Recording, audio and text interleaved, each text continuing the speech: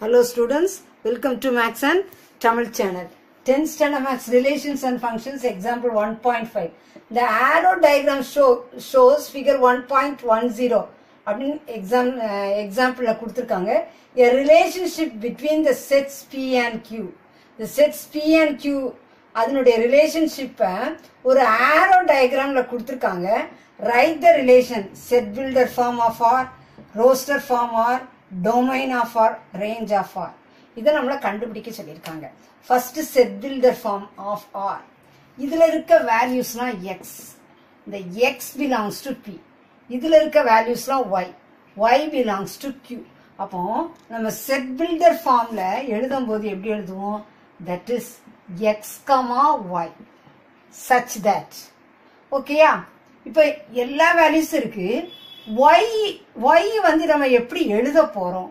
அதுதான் ரொம்ப முக்கியம்.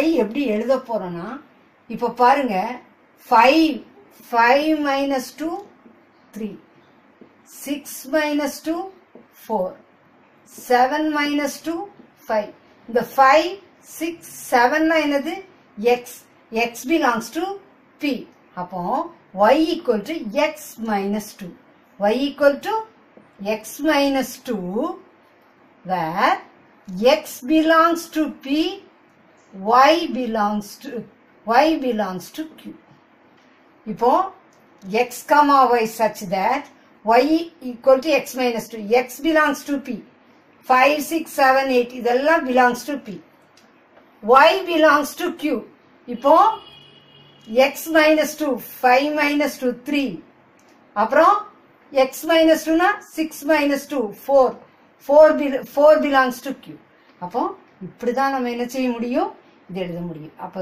எப்படி x y such that y equal to x minus 2 x belongs to P y belongs to Q சரி roster form இது ஈஸியா எழுதிக்கலாம் எது எதோட ரிலேட்டட் ஆயிருக்கு 5 is related to 3 5, 3 அப்புறம் 6, 4 6 is related to 4 7 is related to 5 5, 3 6, 4 7, 5 இதுதான் இது roster form உடைய ஆன்சர் domain of